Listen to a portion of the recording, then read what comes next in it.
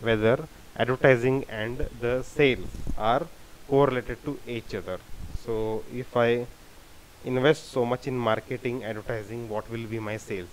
And if the say sales are higher, then the profits will be higher.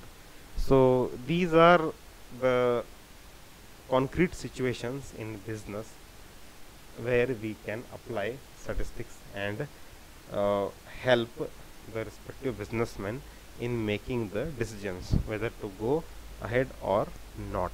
So this is how statistics can be applied in business. Next, statistics in economics.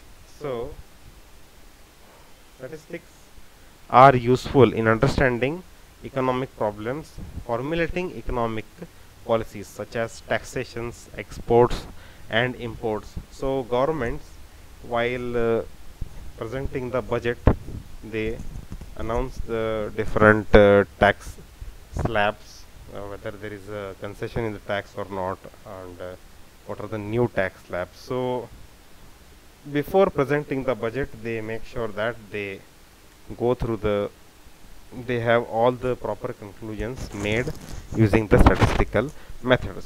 So different economic activities such as exports, imports, taxation, they all are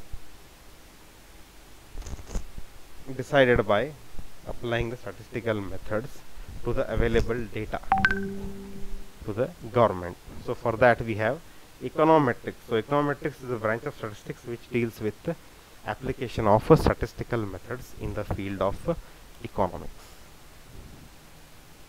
And lastly, statistics in the field of science.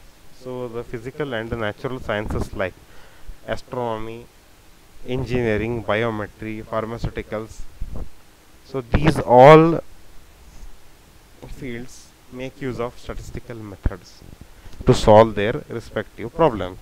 In agricultural sciences, statistics are widely used. So statistical concepts such as design of experiments are exclusively used in the field of agricultural. So there are different blocks and models that are devised and designed to understand the phenomenon in the agricultural science. Hence there is a famous saying that science without statistics bear no fruit, and statistics without sciences has no root. So these were some of the important applications and scope of statistics in different fields. So now, so let us look at some limitations of statistics. So statistics has its own advantages, but it also comes with a share of limitations. So there is a saying that there are lies and there are more lies, and then there is a statistics. So let us come to that point later. Let us look at the limitations of the statistics one by one.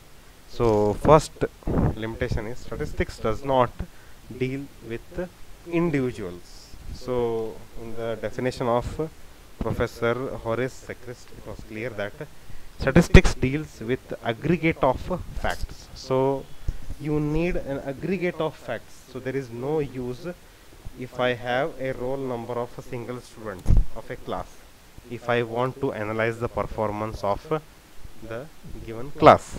So I need a group of students to study. Okay. So statistics does not deals with individuals. So it needs a bunch of facts or a group of facts. Next, second one. Statistics does not deal with qualitative data.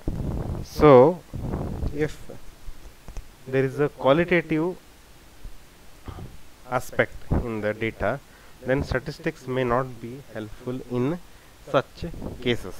So if there are vague statements like the population of India has increased considerably during the last few years, or the standard of the living of the people in Delhi has gone up compared to the last year. So statements like these do not constitute statistics. So statistics cannot be directly used For qualitative characteristics such as health, beauty, honesty, intelligence, poverty, so you cannot measure somebody's honesty in terms of numbers. You cannot say somebody is 80% honest. That means he's 20% dishonest. He can do anything. So that doesn't make sense here. You cannot say somebody is 90% beautiful or 80% beautiful. That doesn't make any sense. So again, beauty is here the perspective of your own mind. So what may appear beautiful to you may not appear beautiful to someone else. Taste. So a dish that you might find very tastier, the same dish may be hated by your friend or your family members or whatever it is. So these are qualitative characteristics. Intelligence. So intelligence, again you have IQ. So you measure the intelligence there, but you can't say a person with higher IQ is going to achieve greater things in his life, whereas a person with lower IQ will remain dumb or whatever it is, like that only. So there are also reverse cases where a person with lower IQ is leading a proper, normal and a healthy life, whereas a person of a higher IQ has made a mess out of his life. So these are the qualitative characteristics. So these cannot be bracketed in terms of numbers. Even if you do, they still don't make any sense. So statistics does not deal with the qualitative characteristics.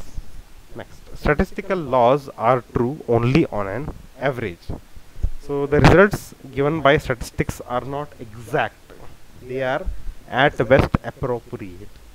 So to give you an example here, performance of a batsman. Say you look at the performance of a batsman by looking at his average score.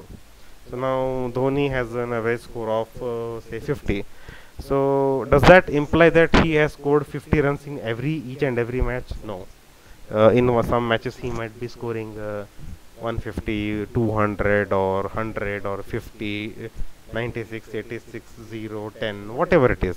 So that number 50, the average 50 is composite of all these numbers. So it is an average number. It is not true that he has scored 50 in every match. So statistical laws are true on an average. So you can believe them 50%, the 50% they might not happen. So if they say phenomena like rainfall might occur today, so it might occur, they will say it will, they will never be sure that it will definitely occur. So statistical laws are truly average, but they are not exact.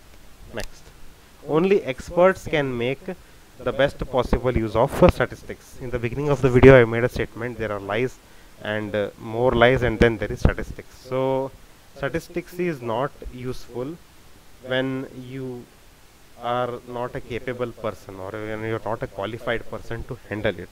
So only those who know statistics, those who know the importance of tools and techniques in the statistics, only they can make the best use of the statistics. Next, fifth point. For statistical analysis, uniformity and homogeneity of the data is essential.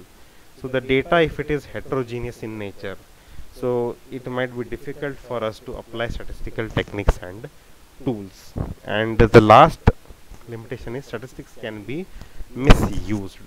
So we see in our daily, in our news channel surveys or in our online shoppings where the price tags are slashed like whatever they want.